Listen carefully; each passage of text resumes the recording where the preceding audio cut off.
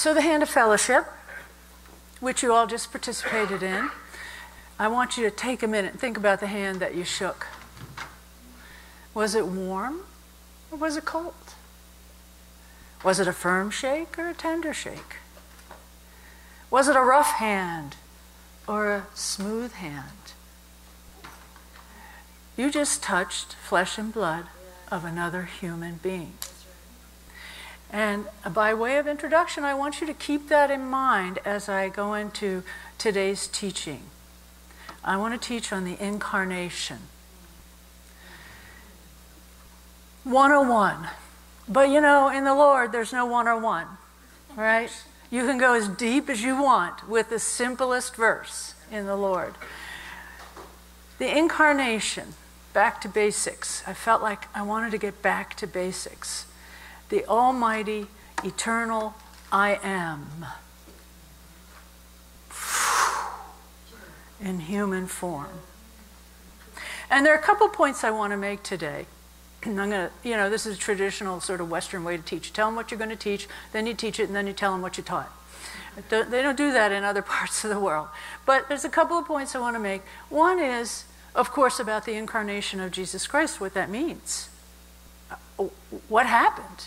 Why did he do that? And the other is, what does that mean for my body?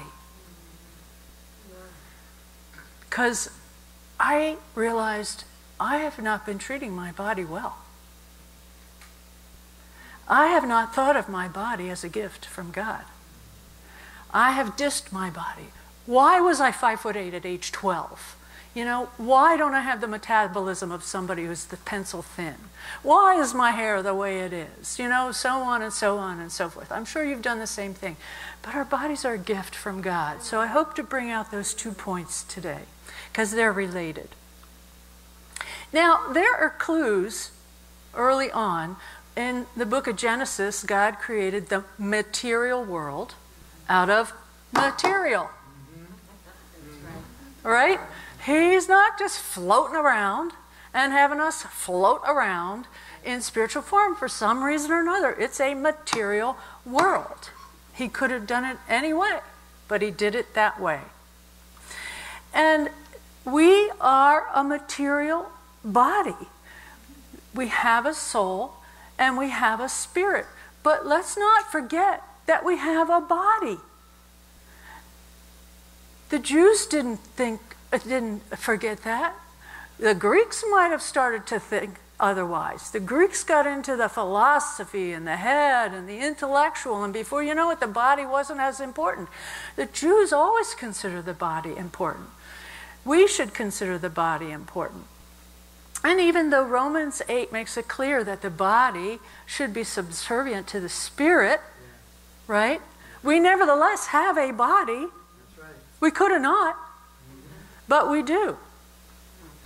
And when Jesus touched each person, he didn't say to the woman with the issue of blood for 12 years, "My daughter, you now have eternal life, and it'll be so much easier for you to suffer with the bleeding for the next 40 years.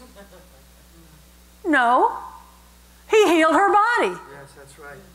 That's right. And he didn't say to the man at the pool of Siloam, "My son, you now have eternal life and salvation. So don't worry about trying to get into the pool. You can just enjoy sitting under the canopy crippled for the next 40 years. Right? He didn't say that. Everybody's body was healed. When John the Baptist sent his messengers, John was in prison, his last days, this is it. He sends his messengers to Jesus. Are you the one? Are you the one? Are you him? And Jesus didn't say, "John, wait till we get into the by and by. You'll see it all." No, what did he say? "The blind see, the deaf hear, the lame walk." Their bodies were healed. Let's not forget that. It's part of salvation message. Now, one of my more recent favorite authors, Abigail Favale, said this beautiful thing. Our bodies are sacramental sign of the hidden mystery of God. Have you ever thought of your body as a sacrament? What is a sacrament? Anyway, marriage is a sacrament. It's considered a sacrament because it's a mystery that holds a greater meaning, right? Your body is a mystery. It holds a greater meaning. It's a sacramental sign of the hidden mystery of God.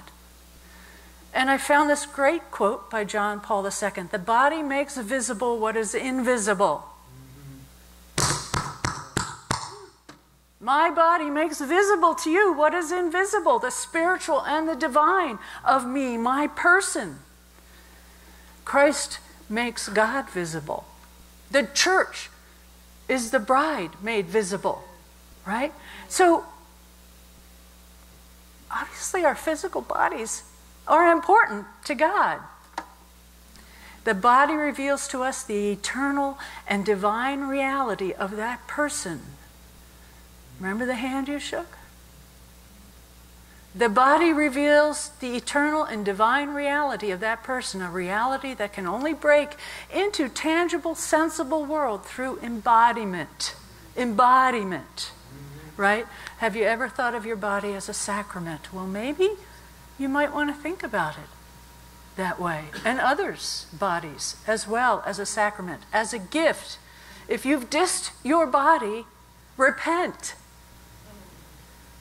Your body is a gift from God. It is a temple.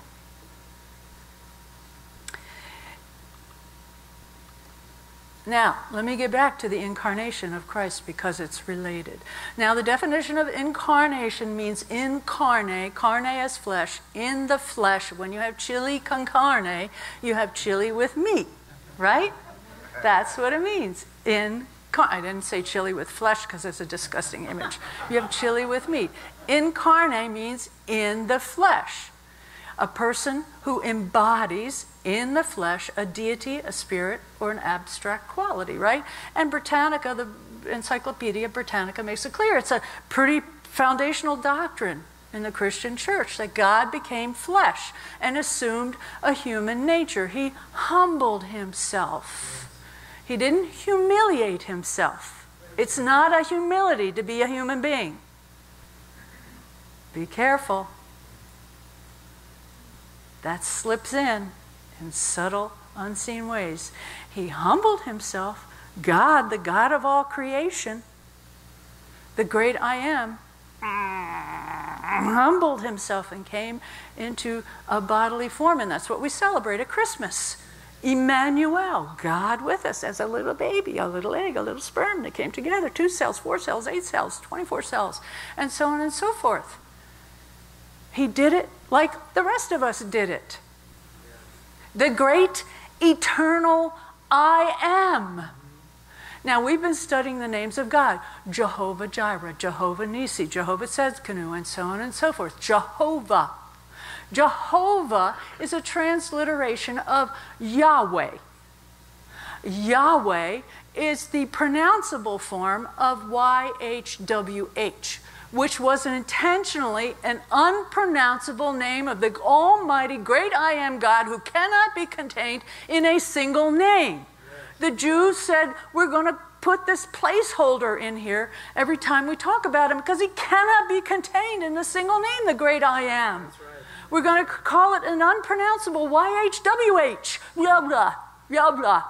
And then, of course, they put vowels in to pronounce it. Yahweh, Yahweh. And then they translated it to Jehovah. Jehovah Tzedkenu, Jehovah Nissi. But when Mary met Gabriel, the angel, and was impregnated, he said, you shall call him by the name Jesus.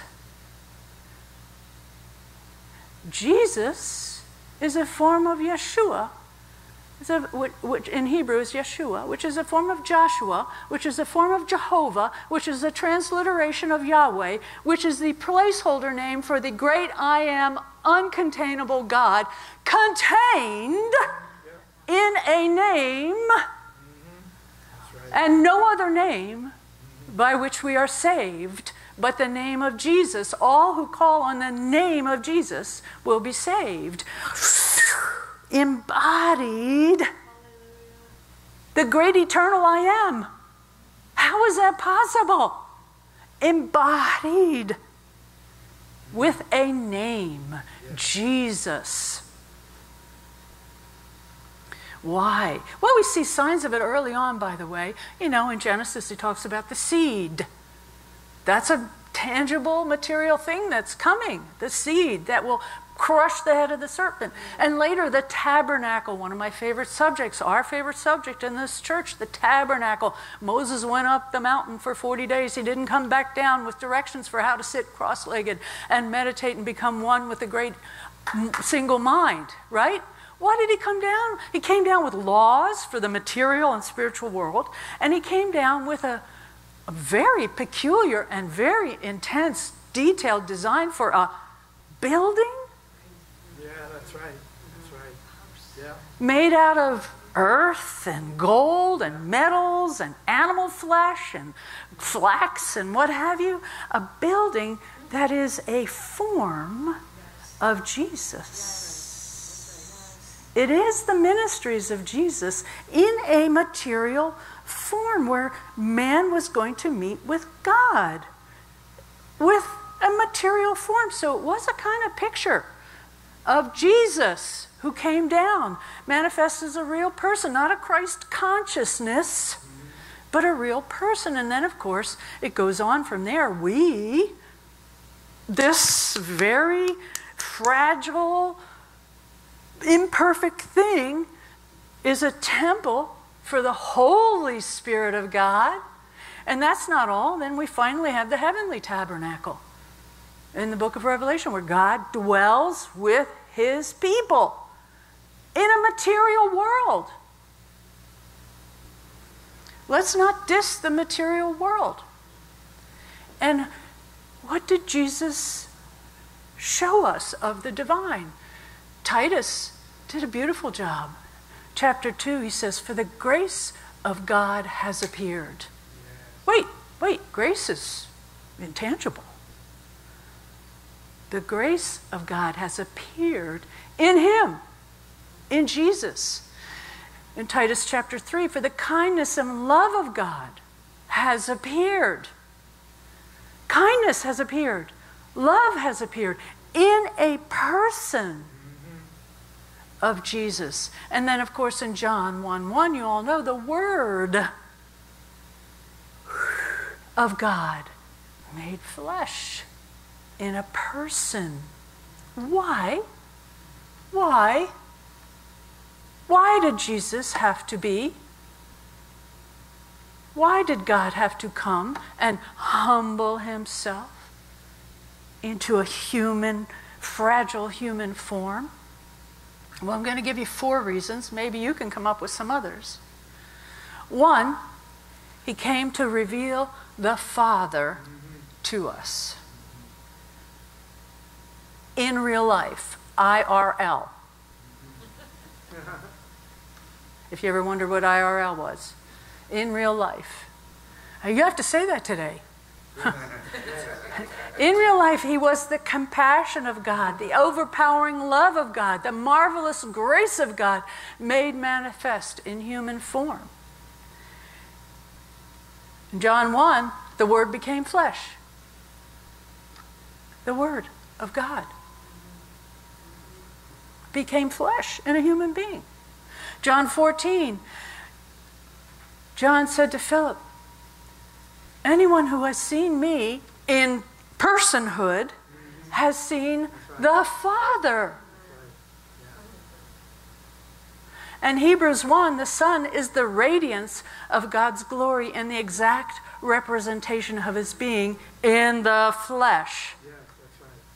That's right. And Titus, I've already mentioned, he's the grace of God, the kindness of God, the love of God in the flesh. That was number 1. Number 2, he came to redeem mankind in the flesh. Yep. Not just spirit. Right. Galatians 4.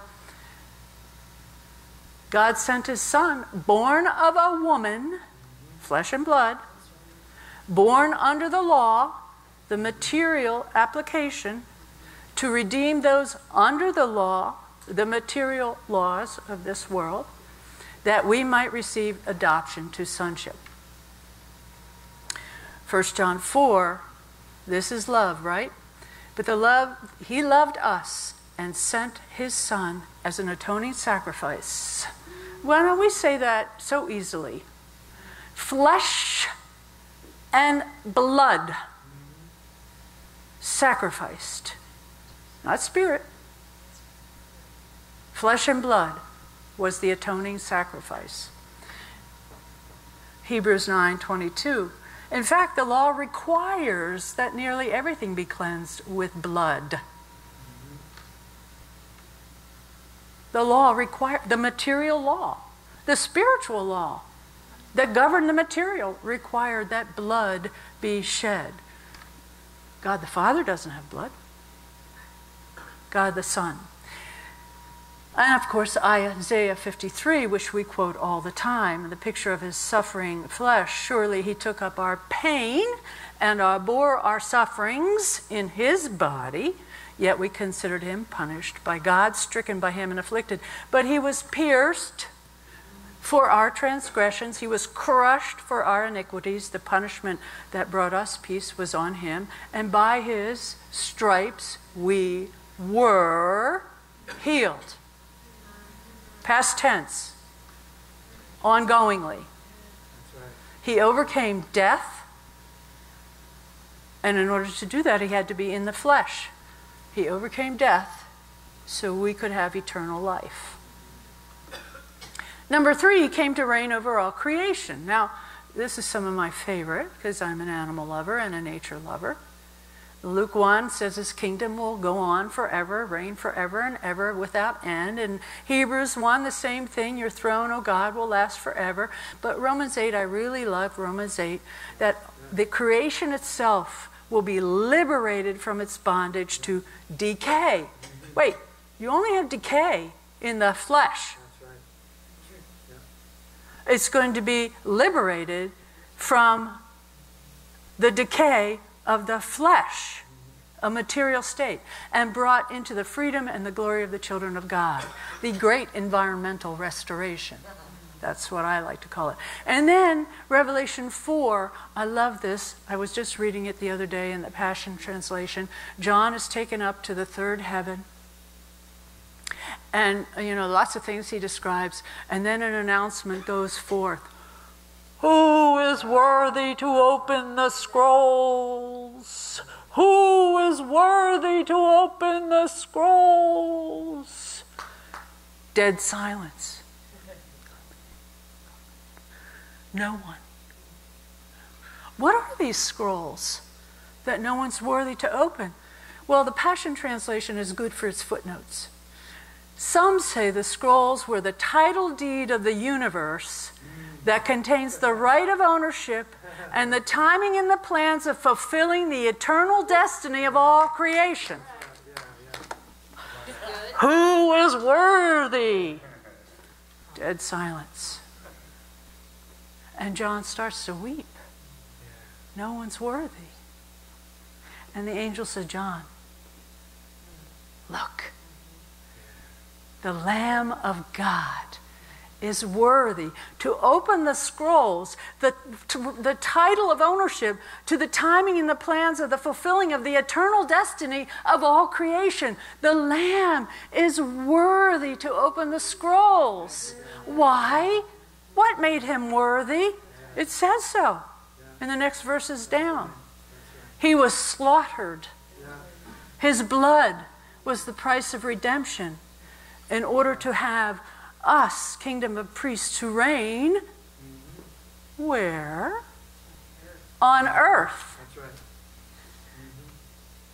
He is worthy because his body was sacrificed. He is worthy to open the destiny, the eternal destiny of all creation. And then finally, although not finally, but number 4, he came to relate to us in the flesh. Hebrews 4:15, for we do not have a high priest who is unable to empathize with our weaknesses, but we have one who's been tempted in every way, just as we are, yet without sin. What a compassionate God. He didn't have to. And Philippians 2, he made himself nothing by taking on the very nature of a servant, being made in human likeness. God, the one the Jews of old couldn't even give a name to because he's too magnificent, the great eternal I am God, took on the nature of a human being like us and found an appearance as a man. He humbled himself by becoming obedient to death.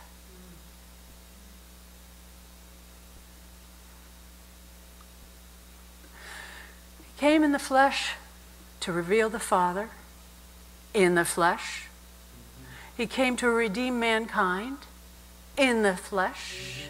He came to reign over all creation in the flesh.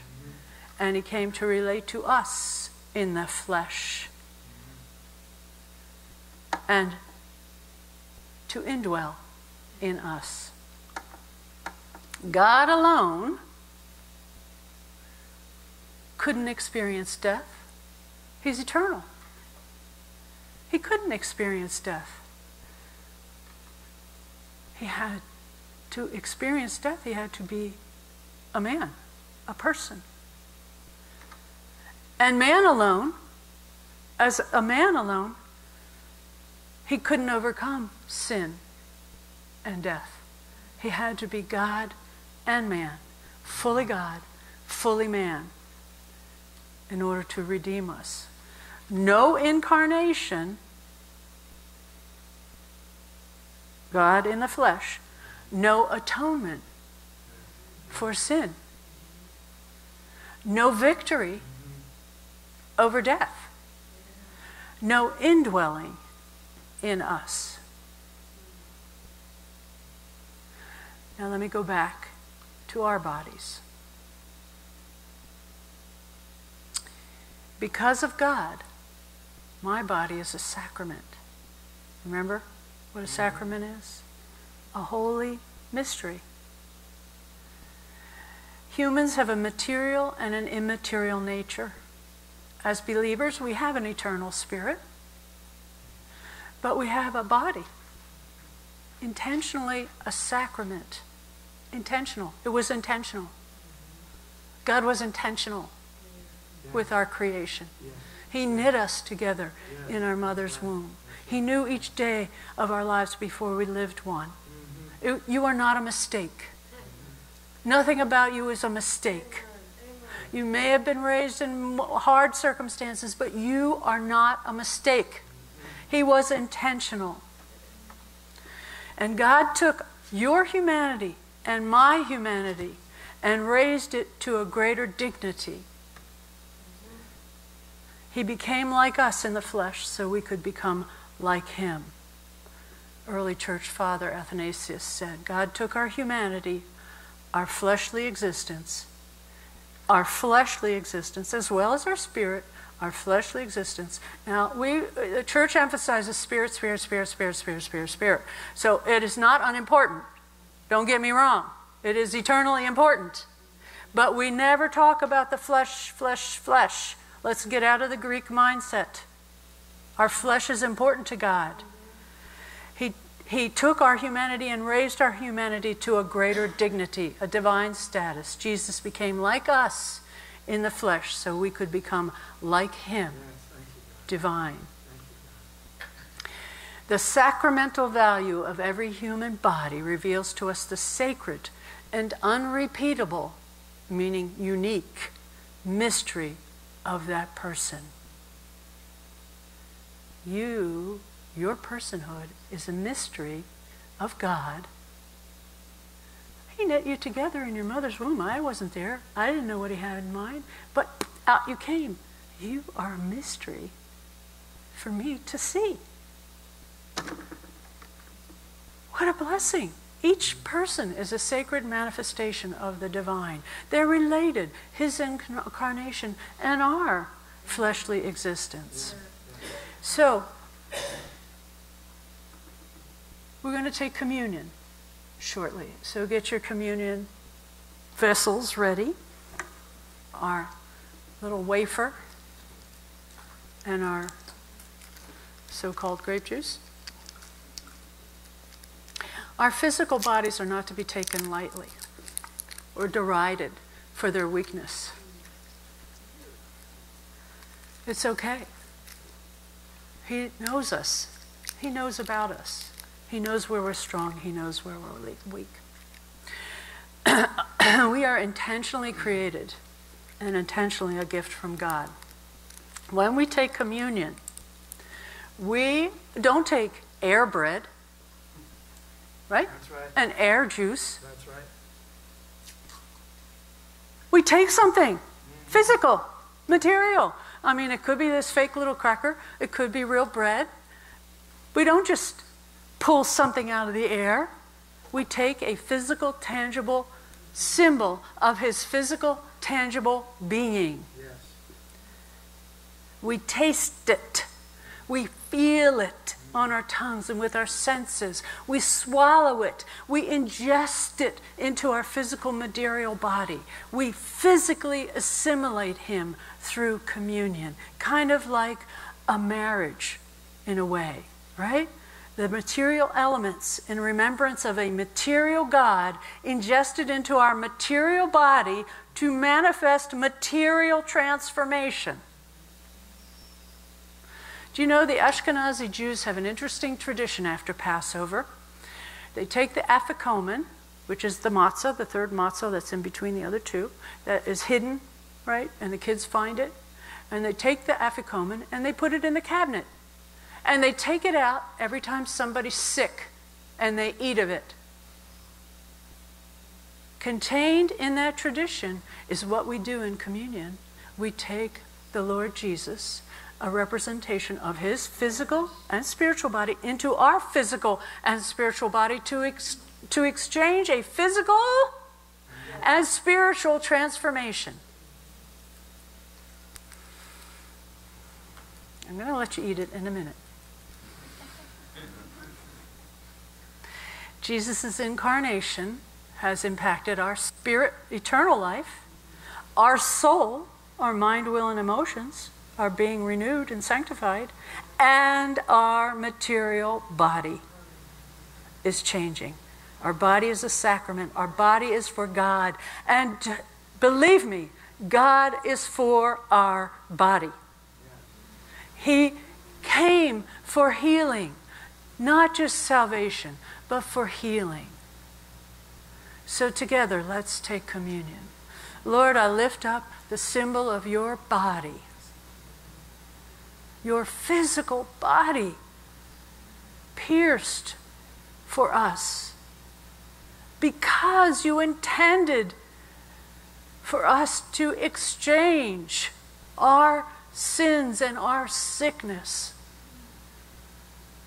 for your woundedness. And we do that right now, Lord. We take it, we eat of it, we feel it with all our five senses, and we ingest it for the wholeness for which you paid. And you could take the wafer.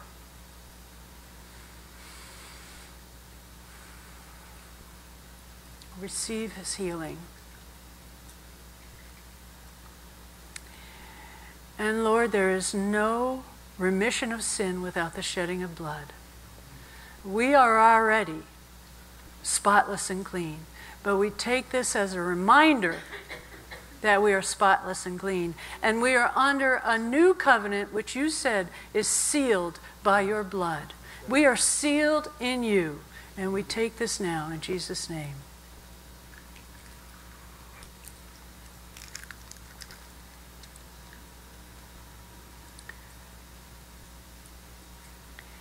Now, when you look to one another and you go out and exchange with others and you shake someone's hand or you give someone a hug, remember that your body is a sacrament.